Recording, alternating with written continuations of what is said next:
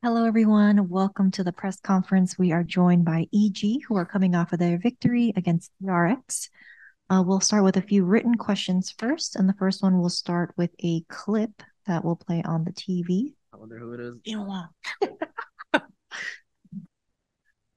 Plus looks to answer back. It's not you. It ain't you. Too deep. Hey, it ain't you, buddy. So it interrupts the plan for the time being. 30 seconds left. Boombot now. Ethan gets to watch what I would do.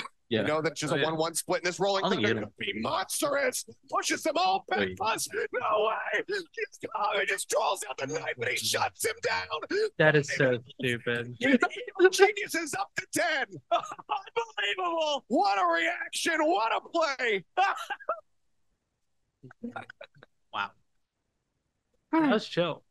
And this question goes to Com from Brandon at EsportsGG. Overall, you had a standout series against DRX. This will probably be the play everyone remembers, though. Just talk us through the moment and everything leading up to it. Before, when Ethan and I were in a 2v2, it was just like I wanted to break his boombot, so I ran out of ammo in my stinger because Ethan breach ulted, then I used the rest of my bullets on stacks. And then when it came to the 1v1, I mean, I always have this tendency of just like, if he's close, I don't know, I just go for the knife. It's always been for me, like, I don't know, I guess it's a little troll part of me where I'm just like, I want to just knife this guy no matter what. So I guess that's just me. Thank you. And the next question will also follow a clip.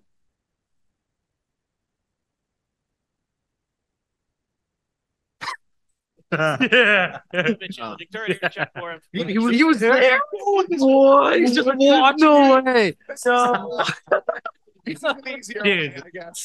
Dude, we were just like died at the turret. It'd be like, for one, the KJ was super far away from ulti, and it would just be hilarious.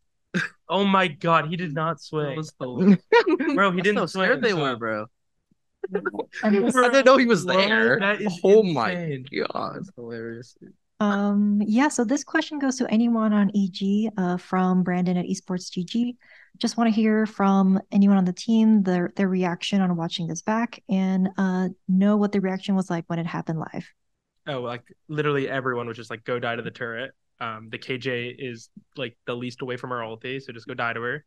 And we were like, the turret, just go die to it. And then Corbin finally gave in and did it.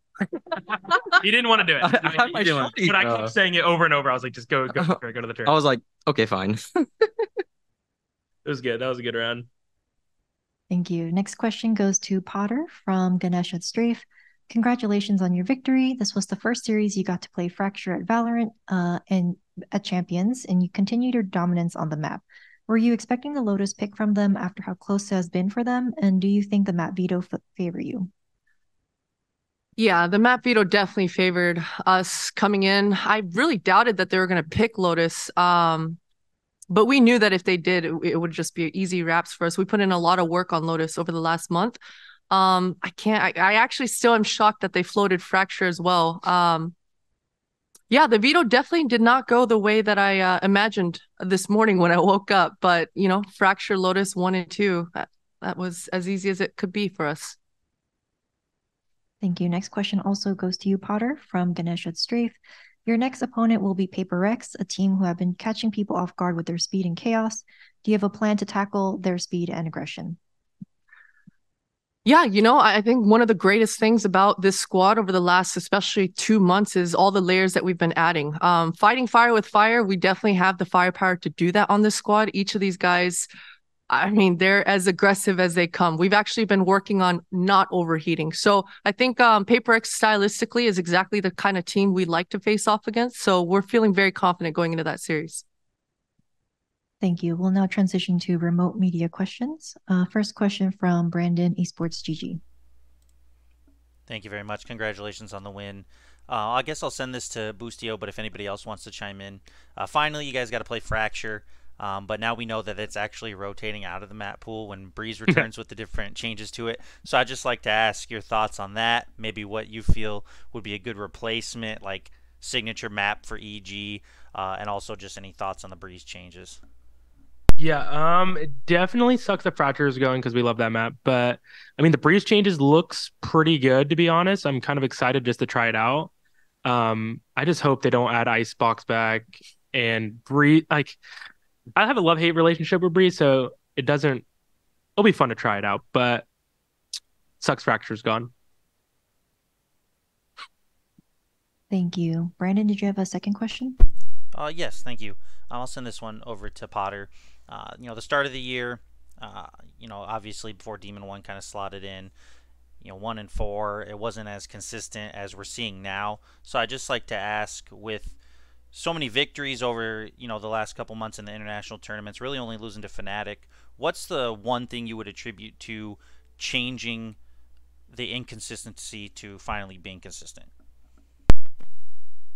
Oh, the one thing, huh? The one thing. It's tricky. But I think it's just time, just building the trust and time. We've had so many good rounds together that it was just a matter of time before we started realizing exactly how to use each other. And out of all the reps that we've got and all the hard days that we've spent hours and hours dedicating into the game, it just kind of naturally happened. These guys are all very cerebral, mature, dedicated players, and we were hungry. We were hungry earlier this year, and so even with all the problems coming our way, we just hunkered down and just worked harder. So that definitely played a role, but I guess it's just a trust. After a lot of time, and after you're watching Jogimo just run it down and constantly getting multi-kills, and then it's Demon, and then it's Corbin, and then it's Boosty, and then it's Ethan. Each of these guys have stepped up, and so it just kind of inspires each other. Thank you. Are there any on-site media questions? Hi, these are from the Valorant competitive subreddit. I know the last press conference we talked a lot about Demon 1 and the change from being a duelist to a controller. So there's a lot of questions. In fact, all the questions are about Demon 1. So to Potter first, congratulations on the win today. We've seen a switch up in your comps recently. Demon 1 is now playing controller on more maps than before. What's the thought process behind that? And I don't like opping. I was going to say, is it related to the op stuff? Yeah. Yeah, definitely related to the op stuff, for sure. But it's tricky to say. It just comes down to the op. But simply put, it just comes down to the op. We wanted to be able to create as consistent systems as possible, and Max not always feeling the op kind of played a role in that. But also Boosty is just such a good opera as well. I mean, you've seen it on KJ. And so I think for the last month, we've just consistently been trying to figure out what all our strengths actually are, and Boosty on the op is one of them. Awesome. And to follow up for Demon 1, you've had a huge jump in performance in playoffs compared to groups and even Tokyo. Is this just good form, or did you change something about your decision making? No, I didn't do anything. I'm just playing the game. Would you attribute it to you're not opping anymore? I don't think it has an effect. Okay. Opping held you back for sure. I was holding it back, but yeah. I think also, I'll just piece in, I think maybe his stats weren't as good as in Tokyo and like the group stage, but I think if you just like watch him play, he is like the best player in the world, or one of the best players in the world. So like it was just unlucky during Tokyo that he wasn't playing to like the peak performance he is right now. And I think he's very consistent in scrims, and his aim's super consistent. So I think it won't be that hard for him to keep at like this level. Awesome. Thank you so much. Any other on-site media questions? All right, that concludes our press conference with EG. Thank you very much. Thank you. Thank you.